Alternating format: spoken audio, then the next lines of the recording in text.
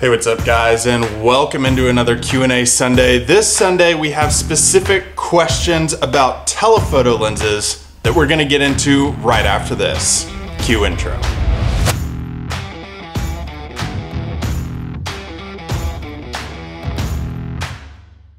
Hey, what's up guys? Welcome into the video. I'm David Johnston, and on this channel we talk landscape photography. So if you're into going outside and taking your camera with you, taking photos of outdoor things, consider subscribing to this channel. Now in Q&A Sundays, what I like to do is get questions from subscribers and answer them directly, so they don't spend all the time searching for things on YouTube and fiddling through minutes and minutes and maybe even hours of footage to get to one answer to their question. I like to get their questions and immediately answer them. So if you have any photography questions for outdoors, comment with those below and I'll get to them next Q&A Sunday. Now in this specific video, we're getting a question from Al Sharp. And Al's one of my subscribers, and he asked me specifically which lens he should look at. Now he was talking about telephoto lenses, and he was thinking about either going for a 70-200 or an 18-105. Now the 18-105s are like your do-it-all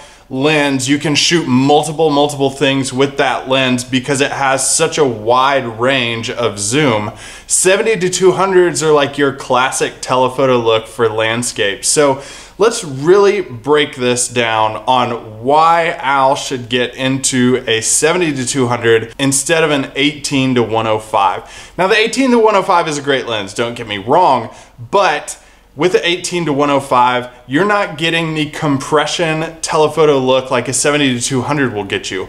What does that mean exactly? Well, think of it this way. In landscape photography, you really have predominantly two main lens choices. I know you can invest in other types of lenses like a 50mm, 85, 35, whatever you want to get, but traditionally, you have a wide angle look and a telephoto look. Now your wide angle look is the most common look for landscape photography. It's what a lot of photographers love, myself included, where you can fit a ton into the frame, huge foregrounds, and the ability to fit the maximum amount of interest level and awe-inspiring imagery into one frame.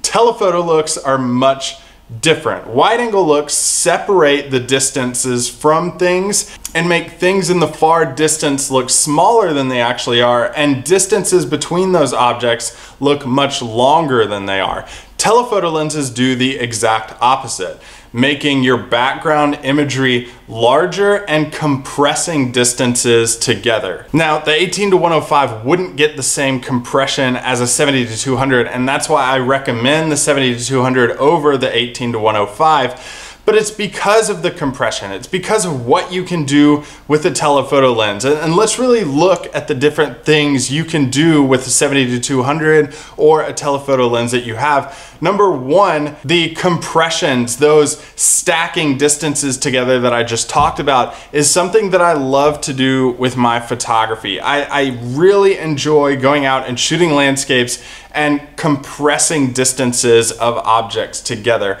You can also get really interesting textures or designs in things when you're using a telephoto lens because you can zoom up on things so much. And you can also single out an object. I like to do this with mountains a lot, really singling out one peak or a series of peaks against a solid sky, or maybe a sky with a lot of cloud cover, or even using the simplicity to photograph sand dunes and really having those accentuated in the photograph and have maybe like some wind blowing across the sand dune. You have some glow of sand as the sun is coming up. These are really good examples of simplicity using the 70-200 or a telephoto lens for landscape photography and figuring out what you can do with those creatively. So typically what I do when I go out and take photos is I'll take both my wide angle and my 70-200 with me, and I'll take my wide angle first. And I'll scout compositions to use my wide angle for to create that classic like landscape wide angle look. Then after that's done, what I'll do is I'll take my wide angle off, because remember, distances with wide angles are going to be much greater than they are with the 70-200. So I'll take my wide angle off and I'll attach my 70-200 to go out and start shooting. So what I'll do when the telephoto is attached is basically stand in the same place as I was with my wide angle, and I'll put it up to my eye and I'll kind of just like rotate around and look for anything interesting within the frame that I want to shoot. Once I find those things, I can really single them out, create a composition that might be interesting, and photograph while I'm just standing there. Usually when I go out to shoot, I'll get one location with one wide angle shot, and usually like 2 to 3, maybe even 4 telephoto shots from the same location. It's a great way to maximize a location rather than shooting one wide angle, hiking a long distance, waiting for the change of light, and photographing another place. With a wide angle and a telephoto and the compression that the telephoto creates, you can maximize the amount of photographs that you get in a specific location. So like I said, guys, if you enjoyed this video at all, hit that thumbs up button. Comment below with any questions for landscape photography that you might have so that I can answer those for you with the next Q&A Sunday. What I want to do with these is really make it like a community where people can come and interact with their landscape questions, and we can all learn together. If you're into outdoor photography or landscape photography at all, consider subscribing to this channel. You can watch more Q&A Sunday videos with the playlist that's showing on your screen right now, or you can watch the video that YouTube is suggesting that you watch based on your search terms.